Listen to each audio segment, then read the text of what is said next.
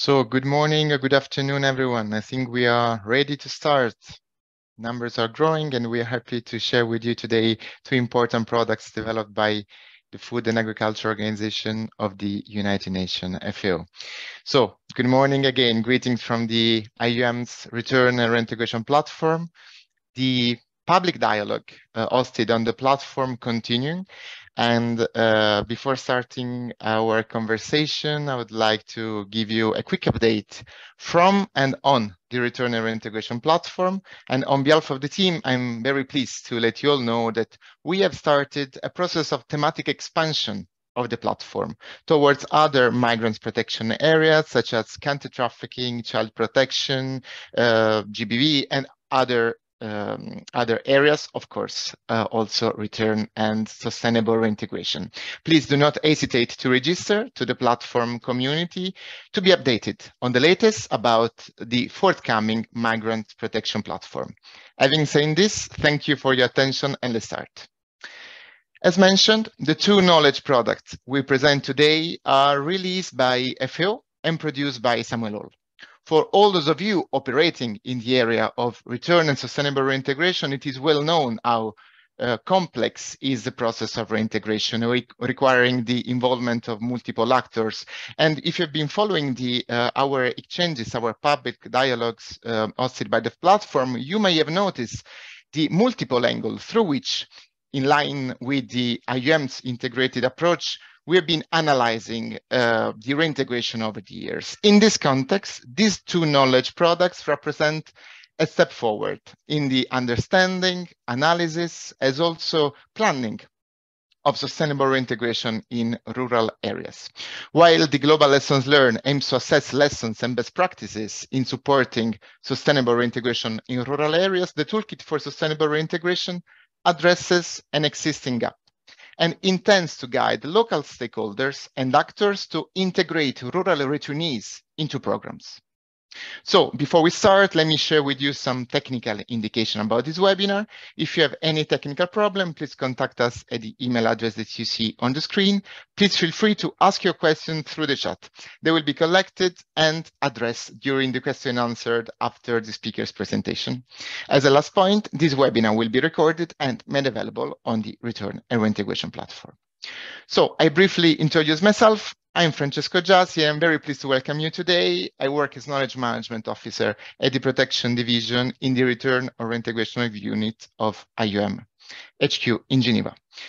So we are very pleased today to have with us different guests to better understand the rationale, the findings, and the case studies from the products. We will start with Jacqueline de Meranville from FAO. Who will share with us, will help us to set the frame of this conversation and share with us some introductory words on the two products. Following her intervention, Nassim Majid, co-founder and executive director of Samuel Hall, and very familiar to the audience of the platform webinars, will tell us more on the methodology and the key findings from the products. Mamadou Sene and Takur Chawan from FAO Senegal and Nepal will then guide us through the two case studies, showing the concrete application of the methodology.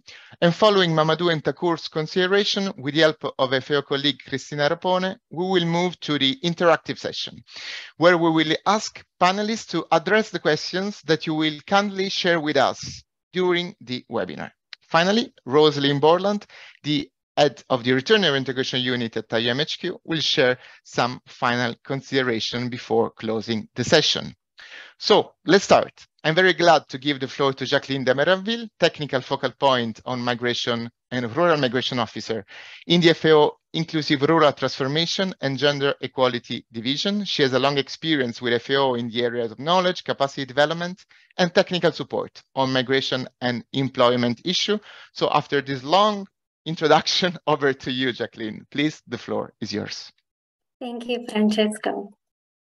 And good morning, everyone. Thank you so much for joining us today. We are pleased to share with you the two new products we've developed jointly with the Samuel Hall Institute. Allow me first to provide a brief context on why we chose to develop them. Following the outbreak of the COVID-19 pandemic, an increased number of migrant workers found themselves in a position of needing to go back to their countries of origin or to leave urban centers and return to rural areas. And this put a magnifying lens not only on areas of return, but also on their capacities to accommodate returnees' reintegration.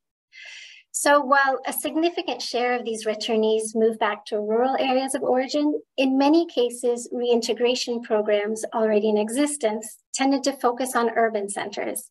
And in this context, local rural governments were struggling to meet the needs of returnees, and many returnees were left without adequate support.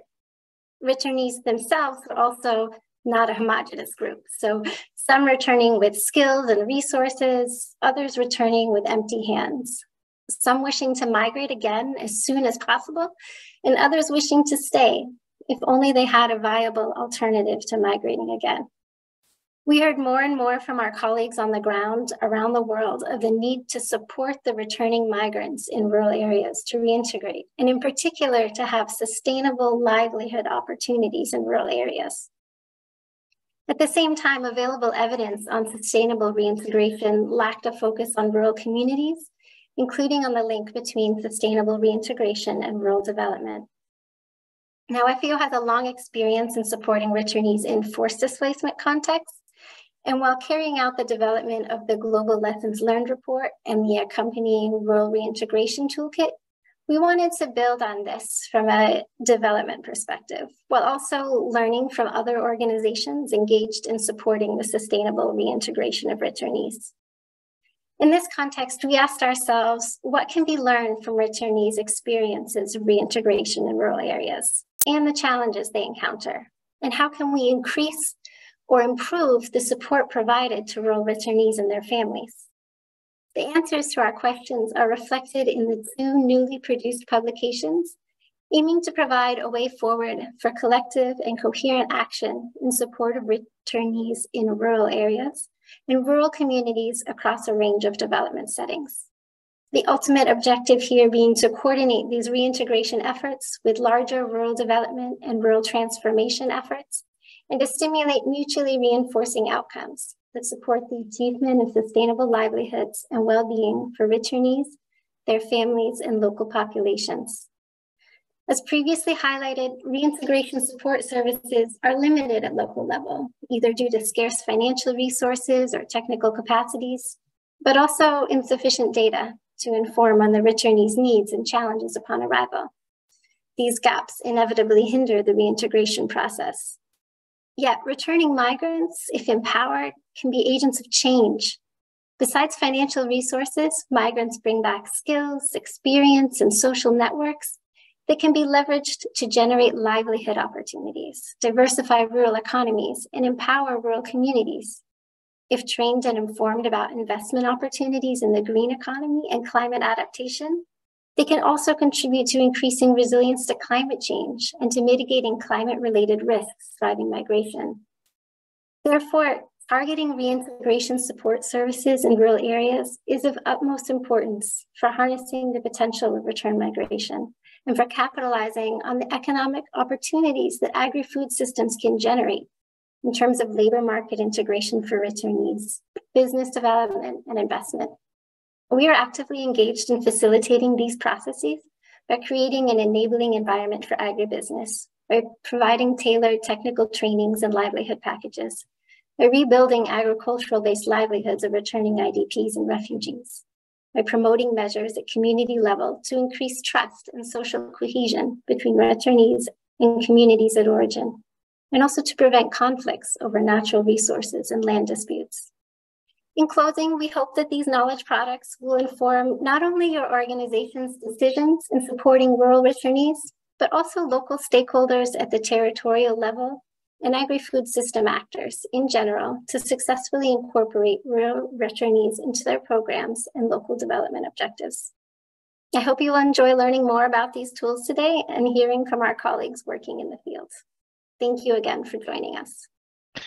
Thank you so much, Jacqueline, for setting the frame of the conversation and to highlight the importance of this product.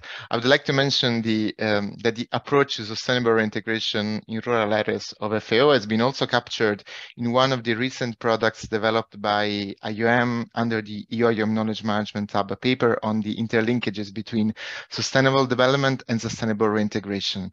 I think the link to this product will come in the chat soon. Thank you again, Jacqueline. It's now time to move and to dive a bit more into the research, and Dr. Nassim Majidi is the co-founder and executive director of research and policy at Samuel Hall, specialized in migration and displacement. Nassim has a strong expertise in return and reintegration, and she has published over 20 articles, led 200 studies on migration. It's a great pleasure to having you with us, Nassim. Please, the floor is yours. Thank you very much, and thank you all for joining. I see a lot of familiar faces, familiar to the conversation on reintegration. And today, thanks to FAO and to IOM, we're expanding the conversation, hopefully also to development and rural sector actors. So let me take you right away through the methodology for our study. So this global study that was just introduced draws on 6 case studies from development contexts, but also from fragile and conflict-affected contexts from different regions of the world. So you see here we had research conducted in Afghanistan, Kenya, Moldova, Nepal, Senegal, and Tunisia. We wanted to have a diversity of also migrant profiles, of settings, as I mentioned, but also of programming that FAO and others are implementing in these countries and of reintegration practice. We focused on a range of tools that allowed us to hear directly from returnees, from local communities, but also from stakeholders involved both on policy and programming aspects. And we mapped over 120 programs, reintegration programs, to see how well they link or not with rural contexts. Now, in terms of the context, as Jacqueline just mentioned to you, this research was very much embedded in the context of COVID. And it was crucial for us to get as diverse a profile set as possible for the returnees that we wanted to study. So our focus was as much on international and internal or domestic returns in the 2020-2021 COVID period, so those two years. And we observed several key aspects. So we recognized that COVID made even more complicated and complex the conversation on who chooses to return and who is forced to return or to come back to their area of origin, with the range of choice that migrants had being sharply restrained by mobility restrictions, by a global economic downturn.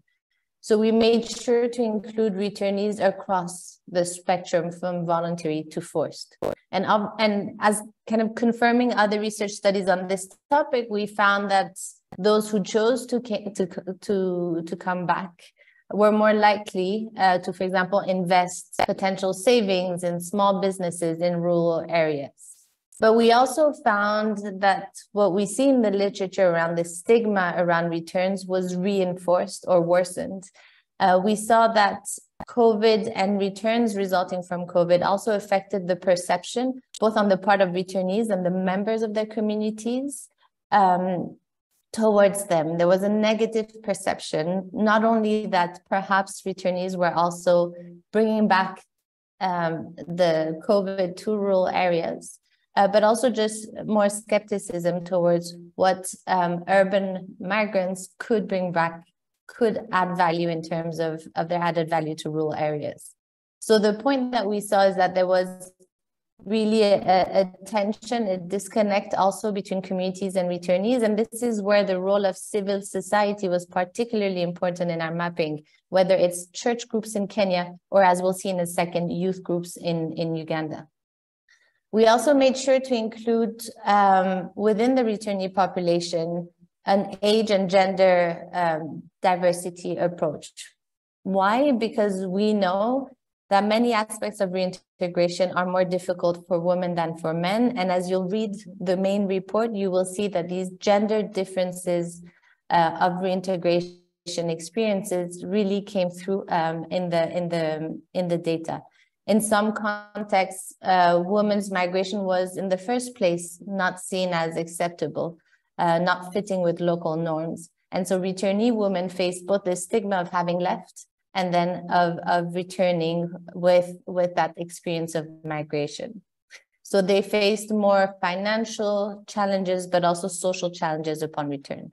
Then for the young returnees, who could be both men and women, we saw that they struggled with their rural reintegration because they simply felt out of place in the rural area that they had left. Many of them saw rural areas as offering them less opportunities, less educational or vocational training opportunities, less entertainment. And as a result, not only did they feel isolated or alienated, but in many ways, they themselves sometimes also put themselves out of their own communities. So we saw through these challenges, real opportunities for us to think what type of programming in rural areas could support reintegration. So faced with these realities, we wanted to see which programs actually already may be addressing these issues, what could we learn from them, and also what gaps exist. So we wanted to look at what programs target the youth, women, men in their reintegration process in rural areas. And given how local some of these issues are, we looked at national programs, but also at local programs or projects that target, for example, youth in their reintegration process in rural areas.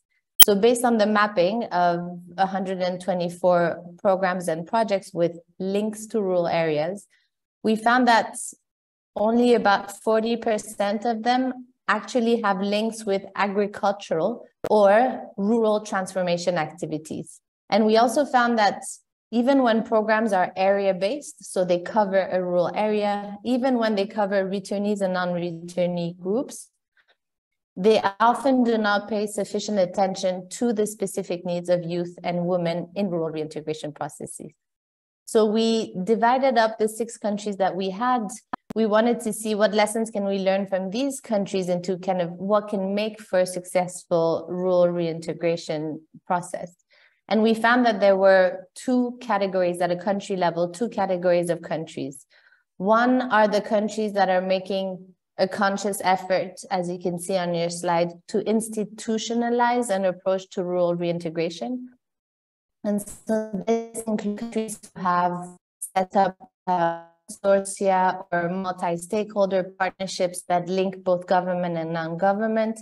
These are often countries that have a normative framework. And this is really important because what we found is that one of the prerequisites for success was to have a national framework for return and reintegration with clearly delineated roles that could then be rolled out at a local level. So that's a real key to success in this first category. And then we have a second category of countries where we see more disconnected efforts. The efforts are there, they're just not harmonized between national and local levels. Despite attempts at coordination, we don't see that level of harmonization of activities and mechanisms that could really address the specific obstacles. So obviously we'll hear in a second from representatives in Senegal and Nepal on what this means very concretely for them. But Senegal is a good example, especially since 2021, of a government that has ensured that all levels of representation are there to discuss sustainable reintegration in rural areas. Also recognizing that young people who leave and who are not reintegrating properly will threaten food security for many others. So there's a real national and local stake here that some governments have recognized, and we hope this report can help other governments and rural development actors recognize the needs and the value of investing in reintegration. And hopefully where I'm sitting today, Nairobi, Kenya is increasingly focused on adopting an integrated approach, but we still see these gaps between national and county level policy development and implementation. We highlighted this in the report, and this is something we hope that stakeholders here, for example, with ILO and others and FAO can really push forward. So what good practices did we identify? Beyond this categorization of countries, we wanted to recommend ways forward and build on lessons learned. So the report highlights 7 lessons learned, cutting across policy and programmatic lessons.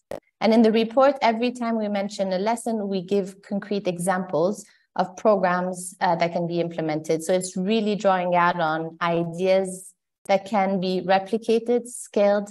The report is very rich with very practical examples. I've already covered the need to link reintegration and development plans, so the policy coherence. So now I want to just go further in depth on 2 of our lessons learned, which are also recommendations. One is the need to build inclusive food systems.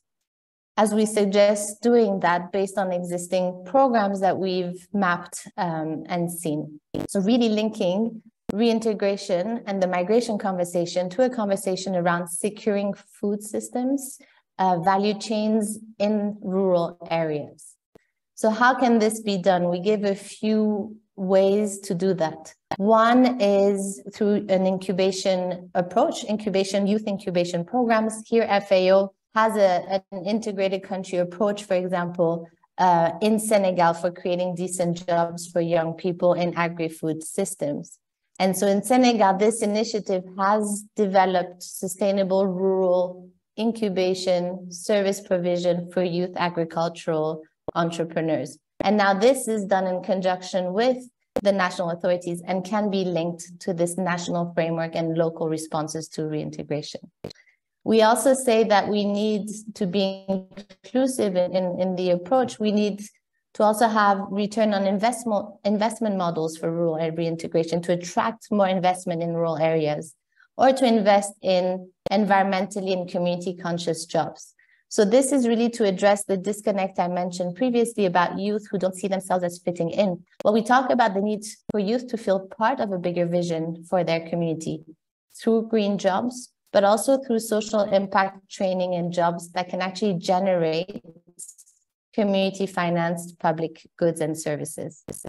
Now, we obviously also talk about the need to focus on gender and age sensitive programs throughout the report, establishing networks and building an ecosystem of support around youth farming teams, for example, as we give the example of Uganda with the Young Farmers Champion Network that was launched in 2016. It's an initiative that really focuses on the capacity of youth to reintegrate in rural areas, to make them champions, farmer champions.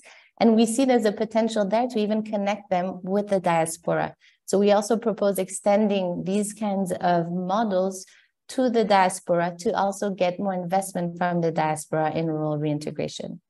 And this leads me to the final comment, which is on the question of financing rural reintegration. And so given the lack of investment that we know in infrastructure and value chains and markets in remote or rural areas, we know also that the cost of reintegration is often higher than in urban areas. So how can we address these financing issues? And here we give recommendations around matching grants and co-financing, around providing incentives for banks to loan and to get traders more involved in the conversation, but also to setting up investment structures for youth and communities. So these are all detailed in the report. Last slide, the report is accompanied by a toolkit, and this practical toolkit aims to support both local stakeholders and actors who are very much invested in agri-food systems, in rural programming, and migration stakeholders working to support both normative frameworks, but also reintegration programs in rural areas. The toolkit is structured in the 4 sections that you see here that mirror the program cycle. So again, to make it as operational as possible. Thank you very much, and I look forward to the discussion. Thank you so much, Nassim, for the comprehensive description of the methodology, for guiding us through the lessons, and found it actually very interesting, the focus you made on the links to the national development plans, the finance, the funding aspects as well, needed for a successful reintegration, which is again very much in line with the findings of the previous paper that I was mentioning before. And another aspect that I think is important to underline is the practicality of this toolkit. And once again, the collaboration among actors as a key to support migrants' protection and reintegration in different contexts. So thank you again, Nassim. I'm sure this will trigger interest from our sessions participants. Building on this, we now move to some concrete case studies. Mamadou Sané and Takur Chawan, both national coordinators, respectively from the FAO country offices in Senegal and Nepal, will tell us more on this, and we start from Mamadou, a geographer specialized in cooperation project engineering. As director of the Regional Development Agency of Diourbel, he has developed a wide range of skills in the field of decentralization and territorial development, and since 2017, he is an expert at FAO coordinator of migration-related projects. So, Mamadou, thank you for being here. The floor is yours. Thank you very much, Francisco. Hello to everyone. Thank you to IM and FAO for including me in this important exchange. I'm very delighted to participate in this webinar based on a topic I have been working on for several years. The purpose of my presentations is to share with you an experience conducted in Senegal by FAO in the framework of a reintegration project for returnees and potential migrants. The project targeted 6 rural municipalities as shown on the map. Let me see you on the map. Oh, okay, as shown on the map. Excuse me. These municipalities are strongly impacted by the departure of young people to the main urban centers and abroad.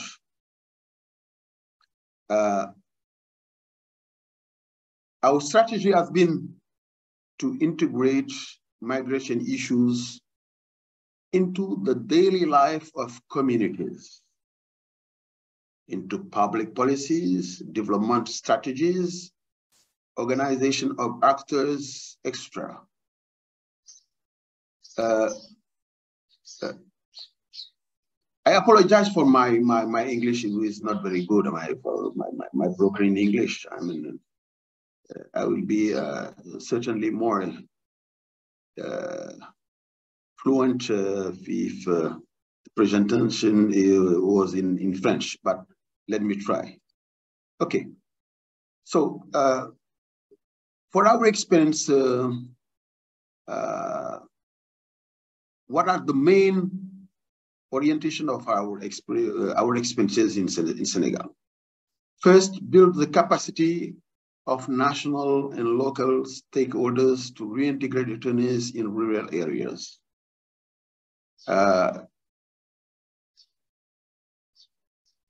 Capacities of 170 national and local stakeholders have been strengthened on the links between migration, agriculture, and rural job development. As you know, FAO conduct its activities mainly in rural areas. Migration consideration have been integrated in local development plans in target municipalities in collaboration with the regional development agencies. Second axis, support government in providing customized response to bring reintegration support services closer to rural people. And for that, orientation and support desk, BESAOS, in French, Bureau Communal d'accueil d'orientation et de suivi, for prospective and returnees set up in these 6 municipalities. And for each support desk, we have selected a coordinator who had been trained and coached. Third, orientation, provide retainers with training and incubation services to create viable opportunities in agri-food system. For this, we have trained 120 young retinees in agribusiness, horticulture, poultry farming, and cattle fattening through major agribusiness incubation platforms. Supported the formation of local association in targeted municipalities because it was a real challenge for us to, in these rural municipalities, to facilitate the organization of main of association in this municipality because migrants were everywhere in the world. It was very difficult to meet all these migrants in each municipalities in only one association. But the result was really positive.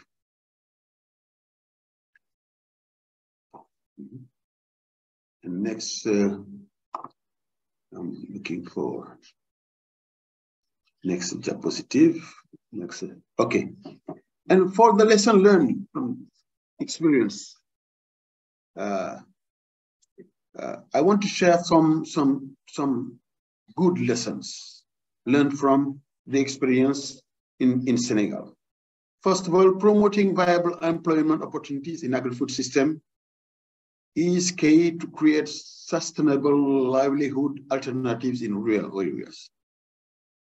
For that, FAO supported prospective and returning migrants by strengthening technical capacities on good agricultural practices and entrepreneurial skills. Second, when empowered, returning migrants can be agents of change. They can contribute to development and climate action and to share information on migration risks and opportunities with their peers. Addressing the rural reintegration requires increased coherence among agriculture, employment, and migration policies. For that, FAO increased the capacities of national and local policy makers to reflect migration and agricultural issues into policies and programs. Next. Okay,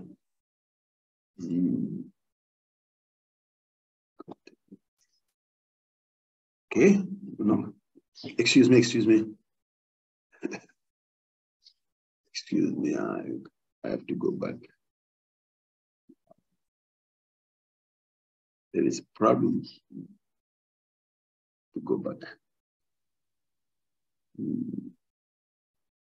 If someone can. No problem, Amadou. I think you just need to.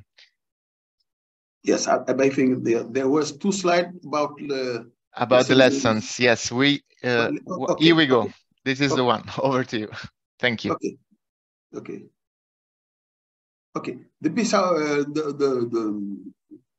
offices reintegration programs tend to focus mostly on urban centers, overlooking rural areas where local governments struggle to meet the needs of returnees. The BESAO's model is a successful example on how to bring employment and reintegration support services closer to rural people and responsive to their needs. This is very important. Adapting a national government system to rural context. Sustainable reintegration requires not only accompanying returning migrants, but also creating enabling environments in which their needs are taken into consideration. For that, FAO worked closely with national and local governments to mainstream reintegration efforts into policy and programming and strengthening locally owned reintegration mechanisms. Okay, I think that's all, Francis. Thank you for your attention. Thank you so much, Mamadou. And not a problem. The presentation was super smooth.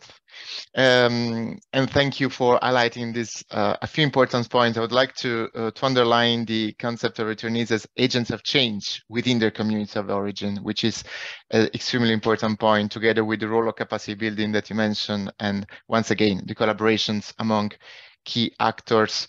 We move now from Senegal to Nepal with Thakur Chauhan. Thakur has more than 20 years of experience in the international development sector. He's now working as project coordinator at FAO in Nepal. Over to you, Thakur. The floor is yours for the second case study. Okay, thank you very much. I am for providing me the opportunity to share the experiences on sustainable reintegration of migrant returnees in the local economy. Just I would like to highlight here that this is something was adopted and based on the UN-led assessment that was conducted during COVID context in Nepal, that how the COVID is being impacting the local communities, the marginalized communities in different sectors. So the report, when it came out, it's very clearly mentioned that all of the communities who are living in Nepal, they are being impacted in different level of vulnerabilities. But while talking about the migrant returnees, it's very different. It's very different than other section of society. Because if you see in Nepal, about 30 million population is outside of the country. They are migrating in different parts of the world, including the Gulf countries, European countries, even in the neighboring countries like India, for their income and employment generation. So when there was the context of COVID, about most of the migrant who migrated for foreign employment, for seeking their livelihoods, they lost the job opportunities, as in many parts of the world people faces. So there was unemployment conditions, there were a reduction in loss of income, and also there were the closure of the borders as well. So people were facing a different level of vulnerability and insecurity and challenges. In so many cases, there was also the devastating condition that people lost their life who migrated outside the countries due to absence of this take care support. The people, I'm talking about the people who left behind in the communities, particularly the families from the migrant families. Particularly if you see the trend of migration, mostly the males are there who migrated to the other parts of the world for seeking for employment opportunities, and women and elderly are left behind in the communities. When COVID impacted, the people who were migrated, the families who were mostly dependent on the remittances, they were cut off from the getting remittances, and they were not able to support their families for their food security, livelihoods, and other family needs. So in that context, the local government in Nepal, they were providing some sort of in-kind support in the form of some food grants, food support for 1 to 2 months to the most marginalized families in those locations. So in that condition, if you see the context, there was the women who were left behind, they were facing some sort of stigma, some sort of discrimination. They have some level of restricted mobilities, and the food system, as mentioned by earlier panelists, that food system was also very much broken, and they were not in the position of getting input support or market support, or even they have some product to sell in the market to meet the family needs. In that condition, in Nepal, from the FAO, we started initiatives called Sustainable Reintegration of Migrant Returnees and strengthening their capacity to harness positive effects of migration in Nepal.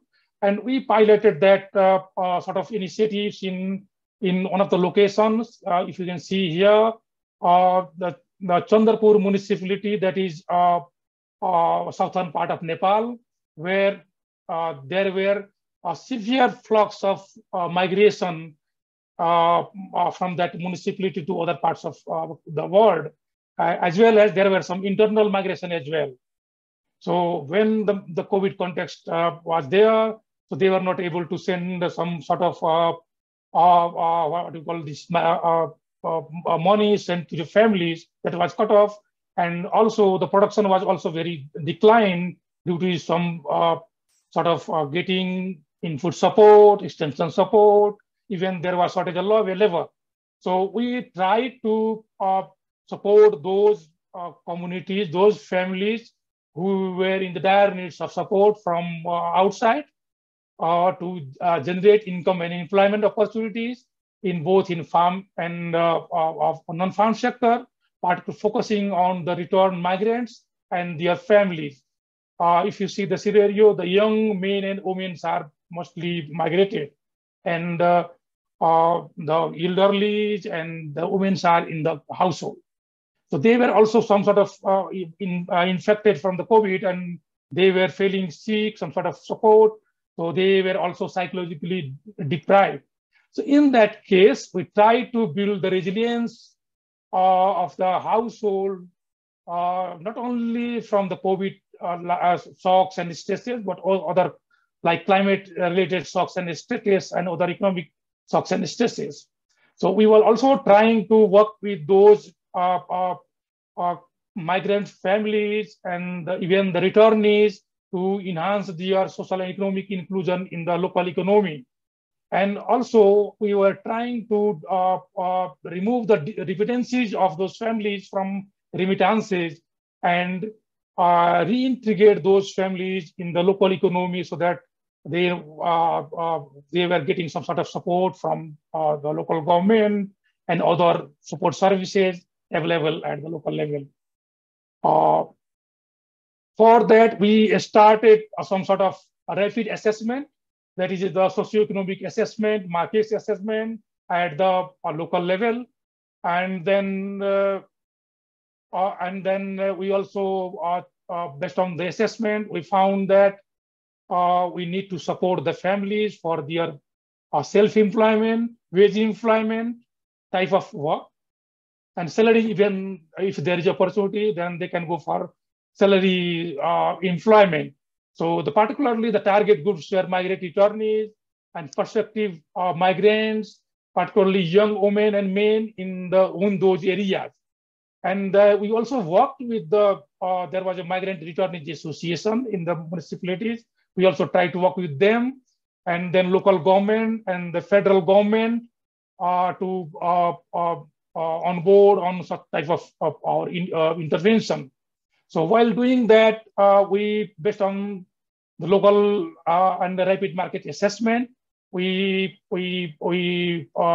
selected in participatory way through the rapid market assessment, so sort of farm and non-farm based skills and area, non-farm areas, farm-based areas. We provided skill development trainings, even vocational skills that was based on national level. We call Center for Technical Education and Vocational Training. That was level 1 level certified training to 160 those returnees and their families who were interested for non-farm based enterprises development, who are trying to enter into self-employment and wage employment. At the same time, not only the training, but we also provide some sort of skill certification. That was our National Skill Testing Board at the government level, federal level. They support in certification of skills of those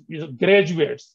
So for these skills development, entrepreneurship training, we collaborate with the private sector training and employment service provider, those who were working in the nearby location, nearby the municipalities, because there were very limited mobility. There are some COVID-related restrictions that prevent move freely from one place to another places due to so many WHO-related and government-related health advisories. At the same time, we provided some sort of farm-based and non-farm-based skills training. Particularly in the farm-based, we provided training on the shorter term in the area of comparative advantage that the farmers can start and run their enterprises, micro businesses, agri-trainers type, and they can get income opportunity at the local level and local vicinity.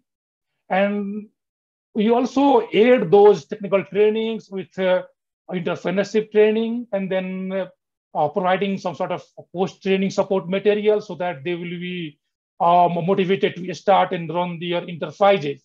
Not only the post-training support, but we also supported those skilled graduates for their business plan development, and then technical support, advisory support, and some sort of troubleshooting support to mentoring and coaching at the enterprise level. And we also realized that we need some market linkage support to those people to remain viable, remain competitive in the local market. And at the same time, we adopted these business development services like a linkage with financial services, registration of their enterprises in the local government, and also we were trying to link those enterprises with insurance, so that if there is some sort of shocks and stresses and there is a loss, then they will be able to get some compensation from those insurance, particularly agriculture insurance, livestock insurance. And all these initiatives, all these interventions were very closely collaborated with the local government from the start, from the inception, from the assessment, from providing training, some sort of support. So while doing all sort of supports and intervention, we also work with, as shared by our previous panelists, developing guidance tool on sustainable reintegration of migrant returnees. How can we do that so that the local government capacity can be enhanced? They will be able to support the left behind, the returnees, the migrant families, to sustainably reintegrate those inhabitants in the rural economy. So those sort of reintegration tools were developed. At the same time, once the tools was finalized, we tried to contextualize that tool in the Nepalese context, and we translated that tool in the Nepali version so that our local government and then their planning staff, they can apply those tools for their planning purpose. You see the cycle, the planning cycle, the design, assessment, the pre-design type of thing, implementation, and then monitoring, evaluation, all cycle is there. So in the previous slide, you might have seen that. So we try to develop the capacity of the local government officials and the elected representative, so that they will be able to understand the thing, the perspective, to reintegrate those migrant returnees in their families, in the local economy. And some sort of plan will be what you call regularized in their local planning processes. In Nepal, there are some certain concurrent rights that have been provided by the constitution, that the local governments are one, they can develop, they can then plan the economic development programs for their local inhabitants. So that sort of rights are there. So they try to get those rights and build the support services at the local level.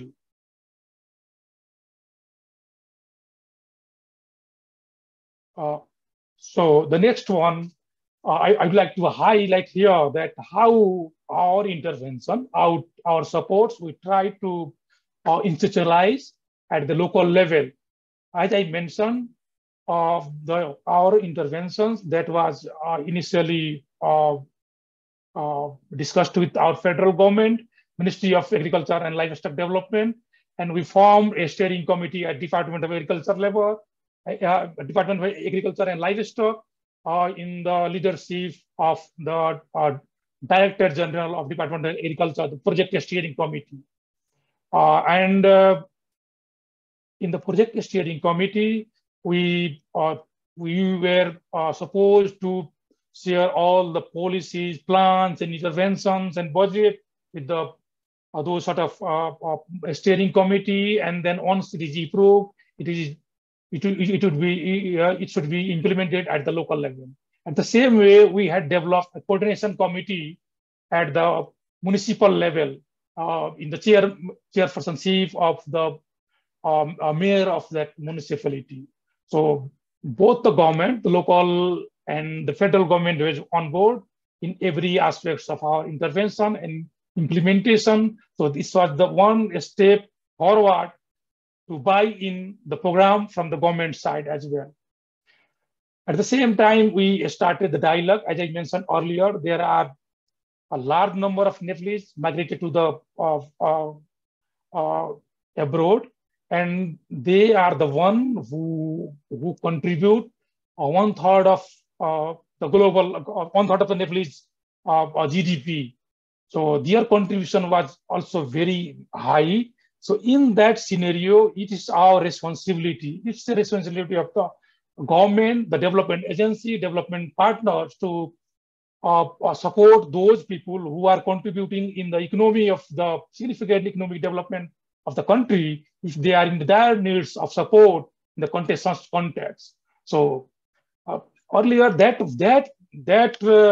what sort of attention was not there by the development agency, but we try to initiate the dialogues that, look, this is the area it is very in shadow. So government support, the development partner support should be there so that when they are in the need, we should support them. So some sort of dialogue discussions we develop at different level, particularly that sort of dialogue was conducted at the Palika level. So Palika was very prompt to collaborate with the FAO intervention, this initiation, and they also collaborate some of the resources, particularly their agriculture section, their officials, their agriculture section staffs, they fully supported and they lead the intervention at the Palika level, including the participant selection, training course delivery, supporting the post-training support items, supporting and providing technical backstopping to those beneficiaries, and registering them at the Palika level of their enterprises. Even after phase out of the project, if you see, we just about 1 month back, we had a visit there, and we discussed with the Palika representatives, officials, and they are very happy that they have the list of the beneficiary they supported earlier in collaboration with FAO, and still they are doing very nice job, and they have still allocated some of the resources, some of the support to those beneficiaries to enhance their income and employment opportunity. So while doing that, as I mentioned earlier, there were some cases of the social level stigma, particularly the women and most vulnerable members, they were facing discrimination, and the poverty level was high. So we also took the gender transformative approaches and pro-poor approaches to select the beneficiaries, because the size of the beneficiary is a very larger size, but we had some sort of certain resources, certain time. So we try to provide our support to a limited number of families.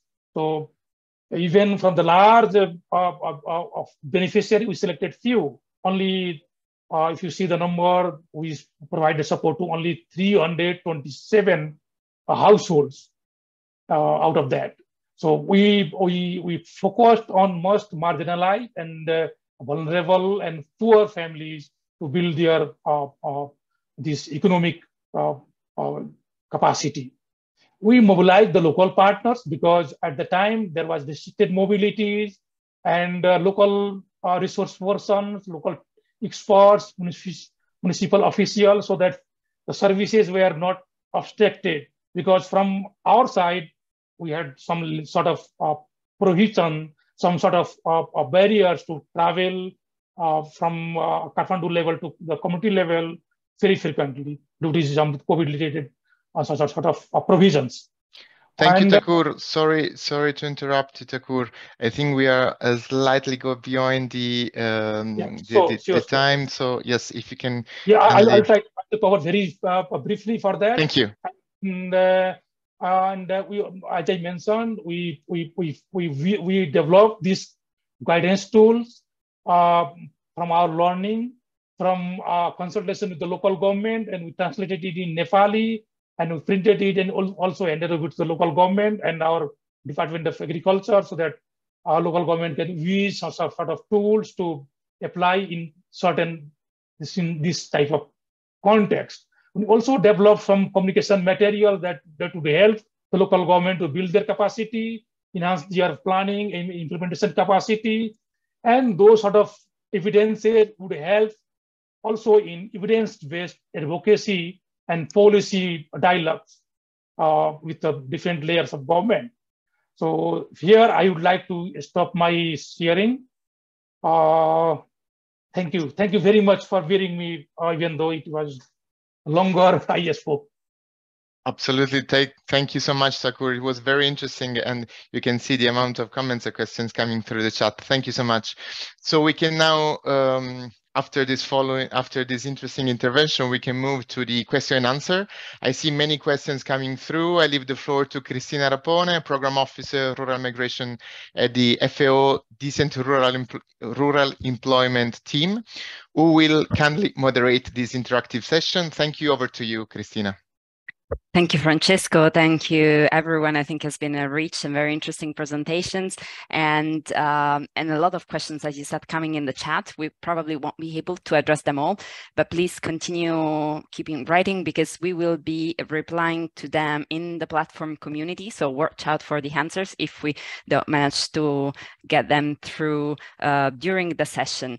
I will start asking some of the first questions that came in to Nassim. Particularly, there was one on whether the researchers had considered diversity characteristics beyond age and gender, for example, disability and different sexual orientation, gender identity, gender expression, and other sex characteristics, and if they have been implemented an intersectional approach to the fundings.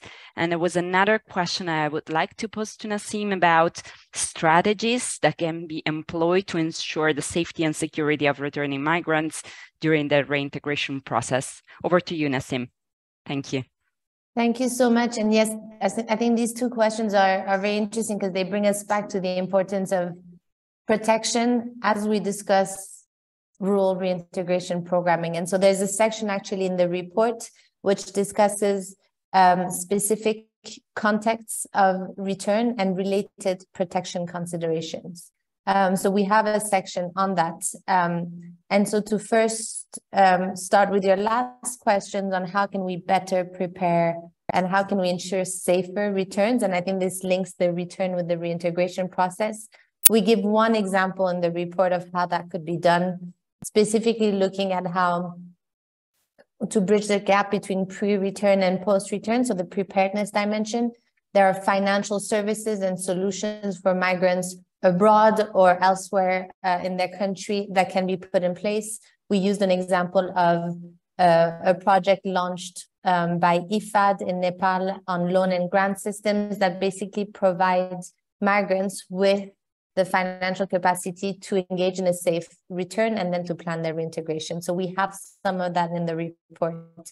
Now, on the other question related to the SOGESC needs and the intersectionality, we do recognize, and we found that because there's basically a barrier in terms of the decentralization of protection services in rural areas. So we recognize that. We actually dedicated a separate piece of research, which IOM will release soon, which we developed for migrants with diverse SOGESC in both urban and rural areas. So we do discuss that, but because it was such a big thematic issue that required its own research, we really treat it in depth in this other report that will hopefully be out very soon. Thank you. Thanks, Nassim. I have another question to address to Jacqueline. It's about the evaluations that usually assistance that is provided to return migrants is too short and often not taken up by longer-term development financing. So individuals and communities revert to unsustainable but traditional practices. So how can we as FAO and other stakeholders be actually more effective in advocating for greater integration into development intervention? Thank you, Christina, and thank you for the question. First, I would just say that this is exactly the direction that we're moving to take things. So we are aware that particularly in the emergency context of following a crisis with a large-scale return, there has been interventions that focus on this quick sort of immediate support of, training and inputs, et cetera. But we're moving to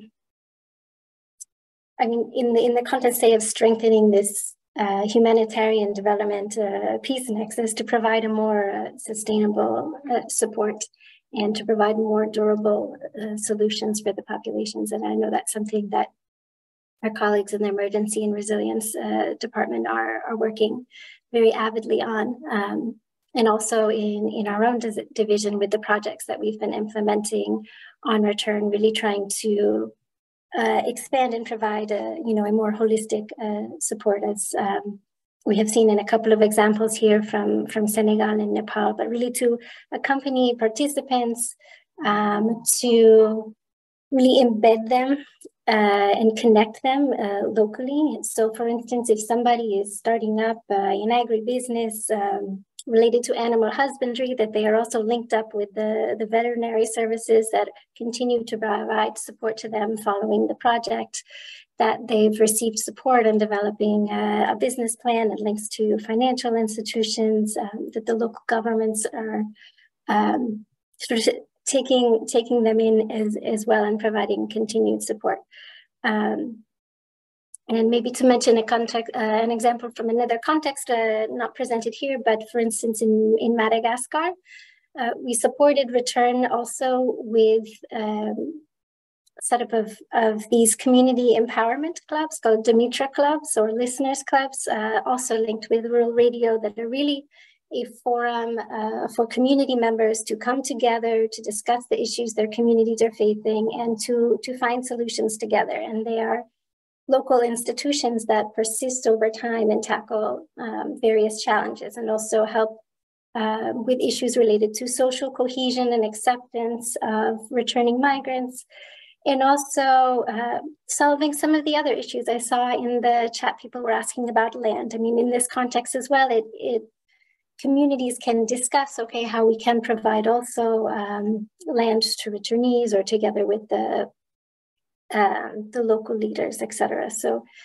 I would say, I mean, we are definitely moving in this direction and working together to provide support across the organization in that regard. And we would love to see more long-term programs in this area, also in partnership with other UN agencies, to really bring together our complementarities. So, if anyone is interested in, say, joining forces and moving in that direction together in a given context, we'd be happy to discuss further with you. Thank you. Thank you very much, Jacqueline. I will take just another question, and then as said, we will reply in writing to all the others. Thanks again for the enthusiasm. And so, Thakur, a question for you that's been asking whether beyond training and assessment, if within the project, FAO had supported also beneficiaries with grants or support, agricultural equipment, so that they could start up their businesses, taking consideration their vulnerabilities. Over to you, Thakur. Thank you. Yeah, okay, thank you very much. I have also mentioned in the chat box, I just replied, that once the training was completed, we provided some sort of equipments, tools, input support to the skilled graduates so that they will be able to start and run their micro businesses. For example, we provided vocational skills training in 5 trades like mobile repair, then motorcycle repair, then the next one is tailoring, beautician. So when the training was completed and then they were certified by the National Skill Testing Board, we provided them with some sort of necessary tools and equipments so that the beneficiary, particularly the most marginalized youths and adolescent girls, they can start and run their micro businesses. And in the vocational skills training sector, at the same time, we also supported on farm level skill development training like vocational, the off-farm vegetable production, oxygen vegetable production, some sort of figure farming, duck rearing. So in those goat keeping, in those areas, we also provided some startup support to them. For example, when there is a beneficiary that they were interested in starting in their micro businesses in figure enterprises, we provided some figlets to them, some support on vaccination, some support on designing and constructing the shed for piggeries. So likewise, we also supported in goat keeping, dog farming, vegetable farming as well. And we also try to link those graduates with the financial services and the services with the local government that is run by the agriculture section. So they also received some sort of support, even we were phased out from those areas. So those sort of support are there. Yes, thank you. Thank you, Thakur. I give the floor back to Francesco. Thanks again. Sorry, we had to cut it short on the questions, but I see participants are still there. So the conversation is interesting and we'll certainly reply to you all. Thank you. Thank you so much, Christina, and for all the speakers and your engagement. It's very interesting to see such interest on this topic. So we can now move to the last session of this webinar today. Rosalind Borland, the head of Return and Reintegration Unit at IUM, will share some final consideration. Thank you, Rose, over to you. Thank you so much. Such a pleasure to host FAO and Samuel Hall colleagues and all of you. It says something that we still have more than 100 participants and we've gone over time. My remarks will be brief. I just want to highlight a few things we've heard today from this interesting discussion.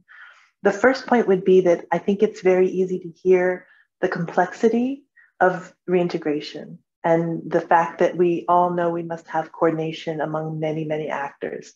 And we're hearing this more and more from return and reintegration actors that they need the whole of government approach, a 360-degree approach, a holistic, integrated approach to migration in general, but also, as we heard from our panelists, migration mainstreamed into other policies and programs in general.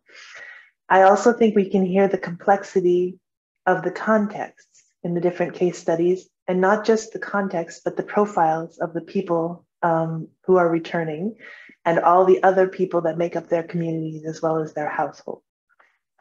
From IOM, I would just say, such a pleasure to host you here and to hear about these really important efforts from FAO and Samuel Hall in supporting the reintegration of migrants in rural areas.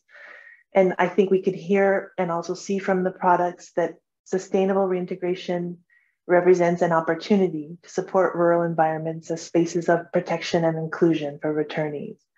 Again, we heard from the discussions that we know returnees have specific needs, and their families and their households do. But at the same time, we hear how important it is that there is some coherence to this work on reintegration at all levels, and also how this reintegration work links to the actions for development or COVID support or other actions for social services, et cetera, especially at the local level, which came out again and again. I would reflect that the products today are very complementary to the literature we have as a return and reintegration community. And that includes some of the work that IOM has been doing, including with our partner, Samuel Hall. So it's really great to see this piece of work that's so complementary and so important and well needed, and to see how there is a toolkit that is very practical. I think that's always extremely important for us to see how we apply our policies and our aims at the actual implementation and operational level. So I would just finish by saying, in line with our own work from IOM on having a rights-based approach and a sustainable development-oriented approach to return and reintegration, I think we would like to see how we can further build on this work together with other partners. And I heard partners and experts on the line saying they are also looking to complement, so there is mutual experience and collaboration, and we can work together to enhance social cohesion. And part of that, I think, is stock taking and learning as we go. So I think promoting the use of tools and evidence-based work, as we've heard the panelists say, is quite important. Finally, I think it's, as I said, it's a pleasure, but also I think also an obligation perhaps of IOM to be a convener of some of these spaces as the UN Agency on Migration. So we really want to promote continued experiences to be shared, including in the platform, on all of this work on protection, return, and reintegration. So thank you so much. Really appreciate everyone's time. And it was just a pleasure to hear about these really important products. Back to you, Francesco. Many thanks, Rose, for bringing together the different aspects that were discussed today. So thank you everyone for remaining with us. The conversation, as mentioned by Christina, continues online. Please do not hesitate to register to the platform community, where you will find the answer to the unaddressed questions by joining the thematic group reintegration and the specific group that and forum that we created under that forum. So please take a few seconds, please, of your time to reply to the poll that just appeared on your screen. I also remind you that the recording of this webinar will be shortly available on the Return and Reintegration platform. And we have reached now the end of the conversation today.